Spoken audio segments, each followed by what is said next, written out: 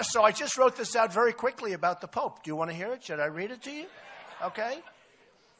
He actually said that maybe I'm not a good Christian or something. It's unbelievable, which is really not a nice thing to say. So it's a response from Donald Trump.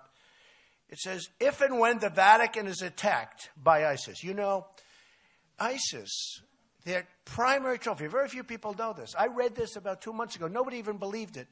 Their primary thing, you've seen what they've done all over the Middle East. Their primary goal is to get to the Vatican. That would be their ultimate trophy. They want to do what they did to all of these magnificent artifacts and all of the beautiful museums that they've totally destroyed all over the Middle East, right? And I didn't know this. I read this like 4 or 5 months ago. I made mention of it 2 months ago, and everyone said, what are you talking about? They thought, like, I'm kidding. It's true. And now there are stories about it. Not big stories, but there are stories about it. And I was checked by one of the reporters that said, they don't want to talk about the... Then he called up and apologized. The big thing, they want to get to the Vatican. So, if and when the Vatican is attacked by ISIS, which, as everyone knows, is ISIS's ultimate trophy, I can promise you that the Pope would have only wished and prayed that Donald Trump would have been president. Because it's true. It's true. Because this would not have happened. ISIS would have been eradicated, unlike what is happening now with our all talk, no action politicians. That's what's happening now.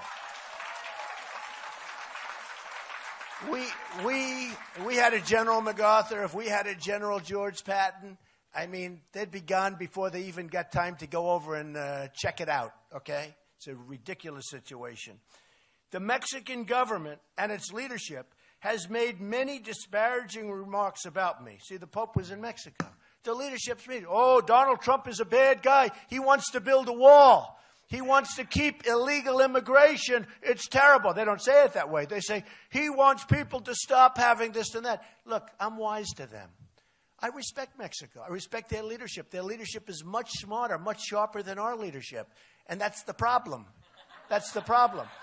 You know, we have a trade deficit with Mexico. Listen to this one. $58 billion. So when I say we're going to build a wall and Mexico's going to pay for it, these politicians all come up and they say, you can't get Mexico to pay. I say, yes, I can. They have no idea what I'm even talking about. You people do because you have some business people here, some good business people. Some of them I know. But Mexico's going to pay because the wall is $12 billion, $10 to $12 billion. That's a super job, okay? That's if you do a Trump wall, okay? Real nice job. Nice high wall. This is not a wall that they're going to drive their trucks over. Now, when we have a deficit of $58 billion, 10 to 12 billion is peanuts, okay? It's peanuts. That's nothing. So the politicians say, how could you possibly say that? You know that. Now they're all starting to say, you know, he's really right. We're losing a lot of money with Mexico. And that's not including the drug money that's pouring across, which is much more, okay? Believe me, we get the drugs, they get the cash. So they met with the Pope, and they obviously got to the Pope, and they're telling him what a bad guy Donald Trump is. He doesn't know me.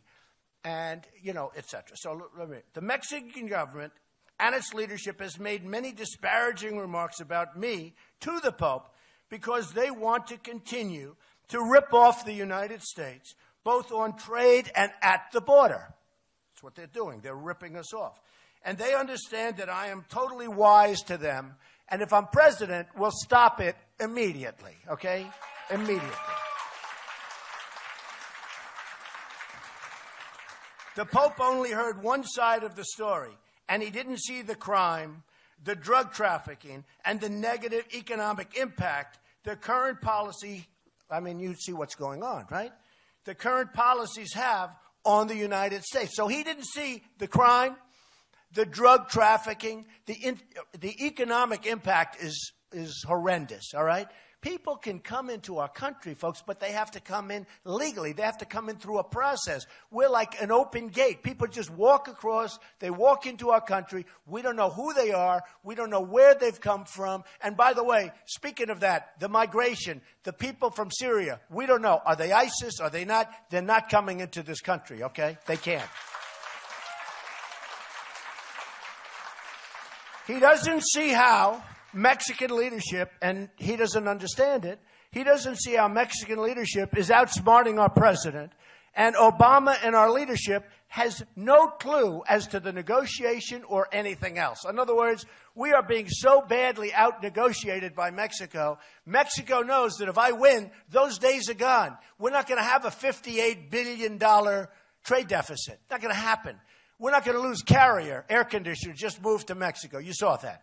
We're not going to have Nabisco move their big plants to Mexico. Not going to happen. Not going to happen. We're not going to have Ford building so big, $2.5 billion plant.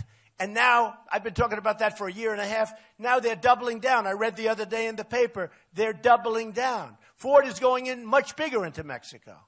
They took a plant from Tennessee that was going to go to Tennessee, and the plant went to Mexico instead. When are we going to get smart, folks? When are we going to get smart?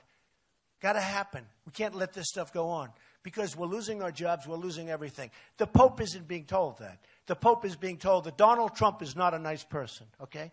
Donald Trump is a very nice person, and I am a very nice person.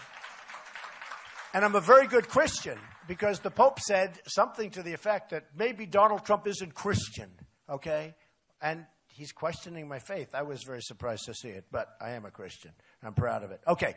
For a religious leader to question a person's faith is disgraceful.